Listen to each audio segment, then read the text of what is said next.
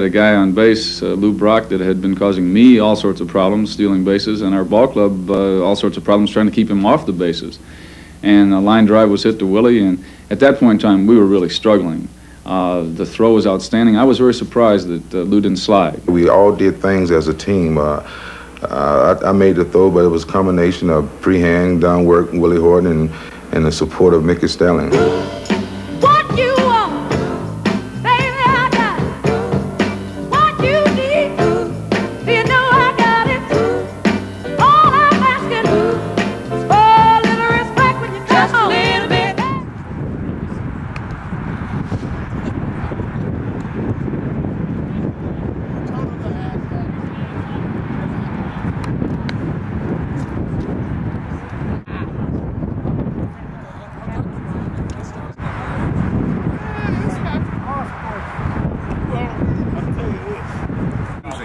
Yeah, it's definitely changes and lit, right? It's got 2 fields. I play in a local league here, Detroit MSBL, and I play with my buddy here, Nate. And really, it was Nate's connection that put me up.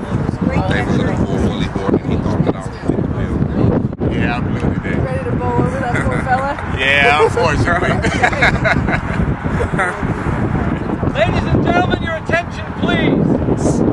Please rise and welcome for the singing of our national anthem, Mr. Jose Feliciano.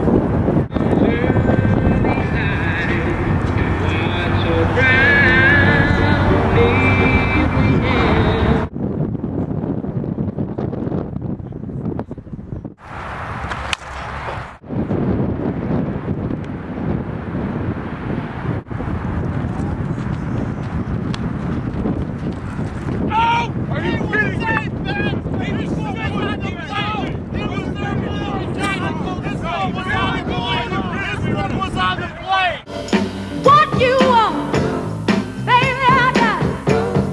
What you need, you know I got it. All I'm asking is for a little respect when you just a little bit. 29 years ago today, the Detroit Tigers victory parade for the 1984 World Series started right behind us at around 12 or 1 o'clock in the afternoon. The cars lined up behind us on Cochran and turned out onto Michigan Avenue left and went into downtown Detroit to the cheers of probably 250,000 people were lining the streets of both Michigan Avenue.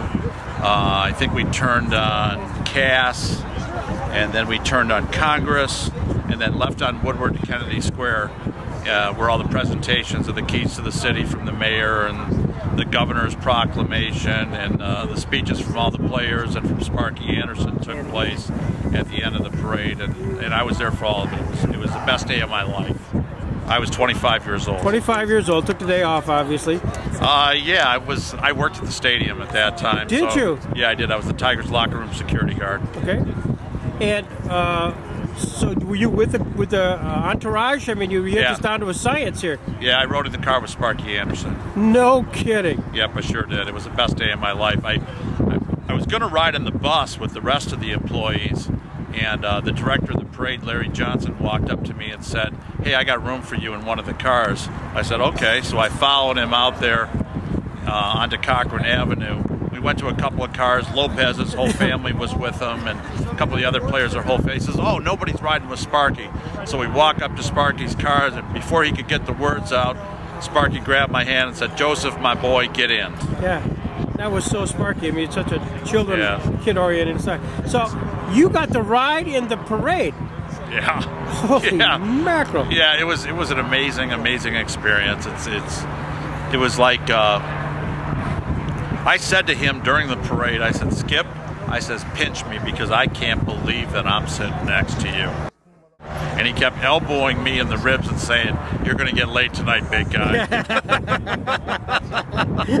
I won't ask the follow-up question. Yeah, don't.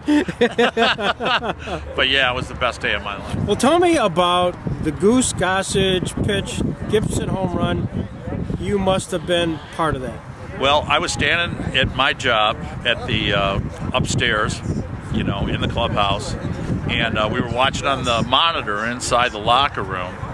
And of course I had Ernie Harwell on the radio too, so we would turn the sound down on the, you know, because none of us liked the announcers that Major League Baseball hired, so we'd turn up Ernie and we would watch the monitors.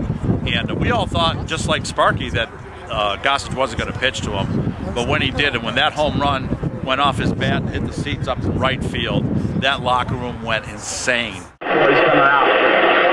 I can't believe he changes his mind. I can't believe it. Never believe it was wrong. You had good success. You want the infield in on him? No. Where you going? I mean, I've got to cut. I got to cut the. You mean you're talking about striking him out? Yeah. We don't want to walk you. We don't want to walk you.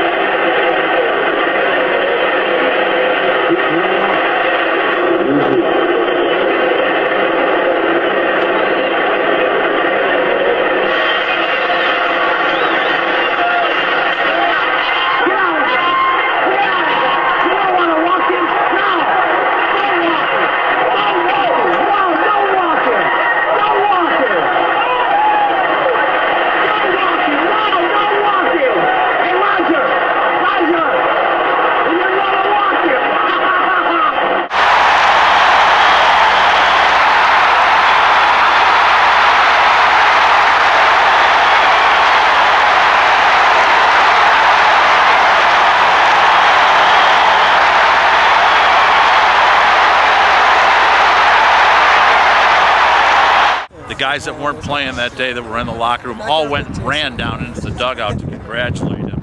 So I was basically standing there by myself after that home run hit. I was the only one standing in the locker room. Everybody else ran down the tunnel and into the dugout to give him a high five. So you were responsible for uncorking the champagne?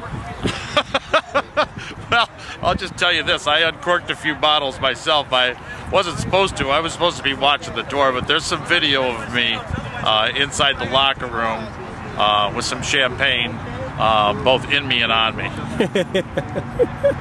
I get, you know, I've got mixed emotions about being here. I mean, I love this place. That's why I come here. That's why I work on this field. Every Sunday we're down here doing our thing, making this place beautiful for whoever wants to stop out here. And I'm sad that there's no stadium here anymore, but I'm grateful that we've been able to continue the tradition that millions of people had before I, you know, landed on the planet, that millions of people can still come here and enjoy this site.